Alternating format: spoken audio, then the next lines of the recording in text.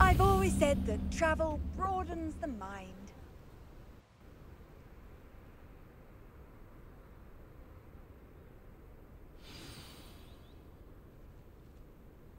Welcome, everyone. I see you've already met some of the many beasts we study in this class. Though be advised, none of these creatures should be taken lightly.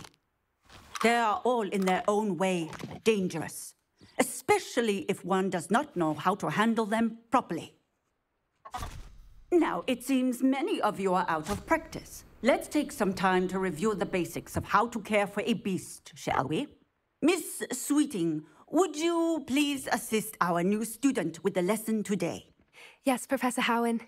Hello, I'm Poppy Sweeting.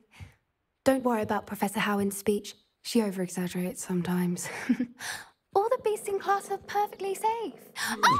Miss Sweeting, pay attention, please. The tongue of a puffskein can be a slippery devil. Yes, Professor. Here, you can practice on Gerald. Just keep an eye out for his tongue. You can use my brush. Just be gentle. Oh, and think pleasant thoughts. I like to think it enriches his...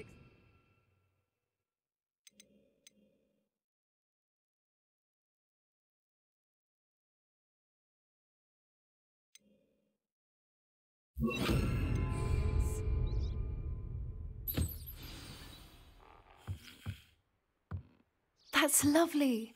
I'm sure he feels much better. I think he might be hungry. Would you mind giving him some beast feed?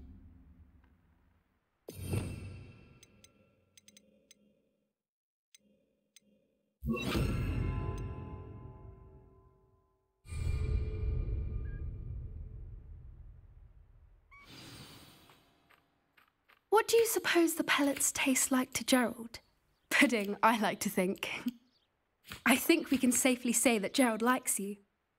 That's good news. He seems very nice. He is. Kindness is one of his best qualities, right after ambition. And cleanliness. Good work, everyone. Now, let's make our way to the pens and select another beast. And please, do be careful as you feed and groom them. Miss Sweeting, why don't you show our new student to the Kneazles in the farthest pen? This way. The Kneazles are over here.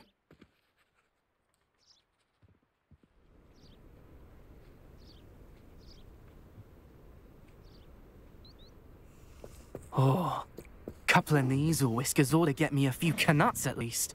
Enough to buy something from Honeydukes.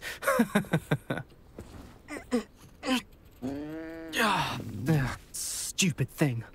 What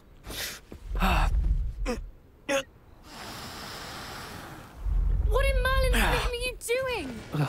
Tuss, peculiar Poppy. Worried about a worthless little rodent. Her name is Persephone! Her name is Persephone! That's really not funny.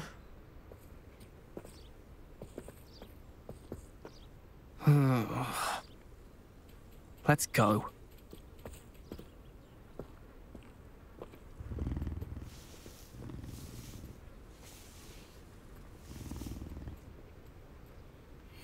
Those two don't belong anywhere near this class.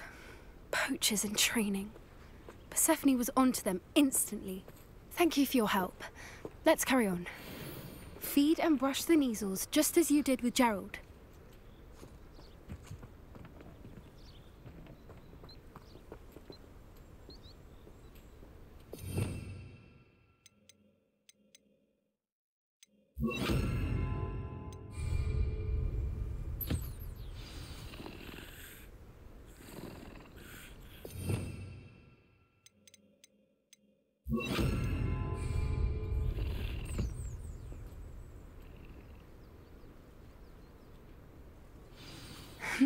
The Neasels really took to you. They know a good egg when they see one. As do I. It appears our time has come to an end. Please close the pens and see yourselves out. Now, where is our new student? Ah, there you are. I would like a moment, please.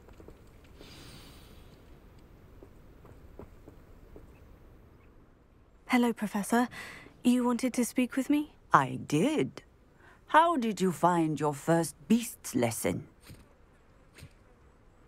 It was wonderful. I believe I'm really going to enjoy this class. Good. You seem to understand that when beasts are properly controlled, they can play a vital role in our lives. Some provide us with magically imbued materials, if cared for correctly, which does not include torturing them for whiskers. Well done, by the way. Probably best to let me handle it next time. Yes, Professor. They're nearly as bad as the Savagers in Rookwood's poacher pack.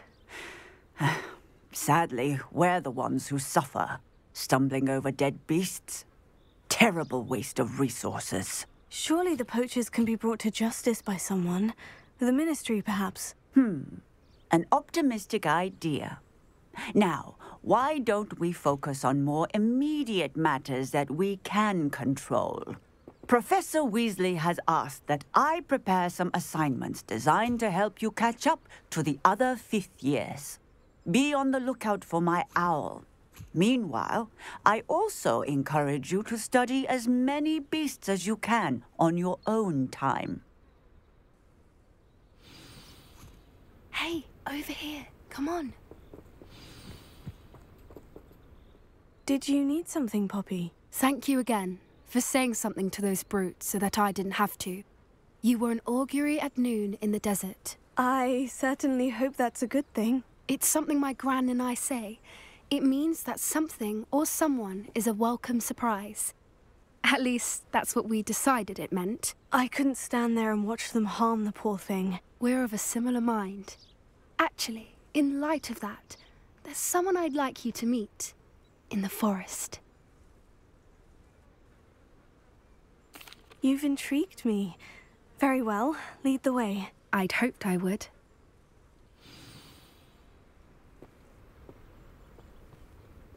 I wouldn't take just anyone there. In fact, you're the first. Really? Well, thank you, I think. As I said, we think alike. Pleasant surprise.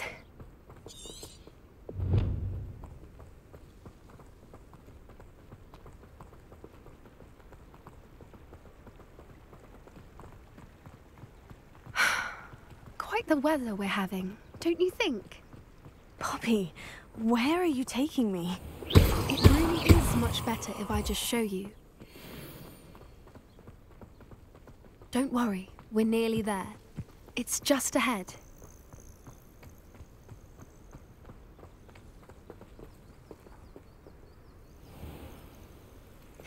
Stand back.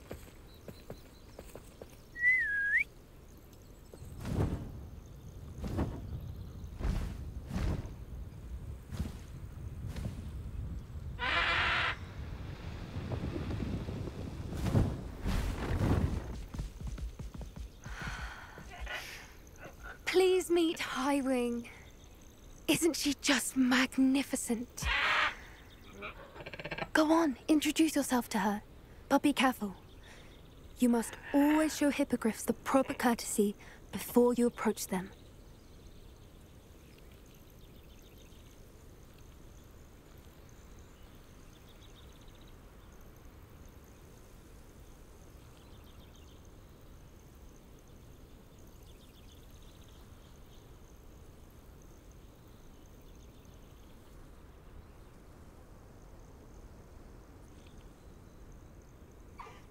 I knew it! I don't think I've ever seen a hippogriff take to someone this quickly. You can feed and brush her if you'd like. I come and check on her every once in a while. Bring her pasties, tell her what's going on in the castle. You wouldn't know from looking at her, but she's a dreadful busybody.